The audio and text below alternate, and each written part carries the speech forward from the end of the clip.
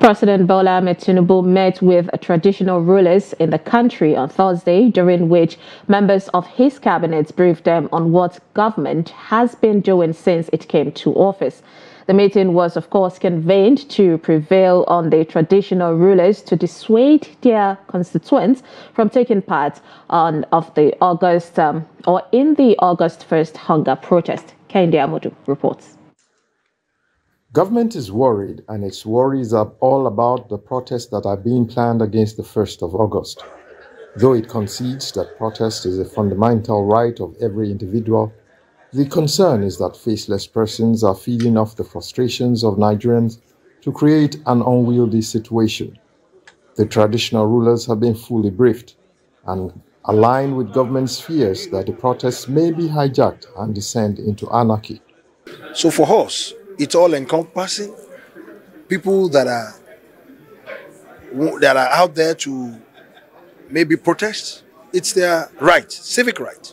But let them put a face to it, and don't let it be hijacked by people that has ulterior motive.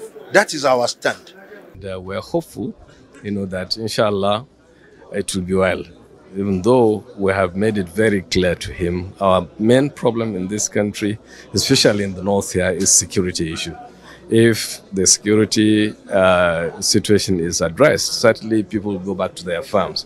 So the issue of hunger will drastically, go down and it will disappear. For the traditional rulers, government has a genuine concern about the future impact the demonstration might have on the country.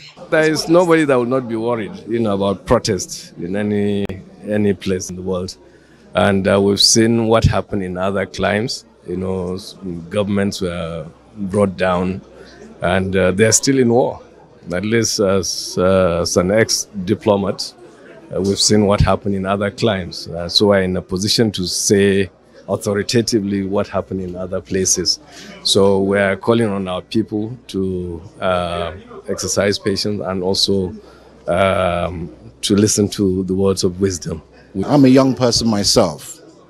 It's been 24 years that I've been back, and it's been 24 years that I've sadly seen the nation going in a very unpalatable direction. But by God's grace, I think if you would give us the chance, this protest, I know that it's catching you very, very high in your neck. But if you give us the chance, let us not destroy our own country. I ask you, think of Libya. Libya was a beautiful country. What has happened to Libya? We don't want it to happen here.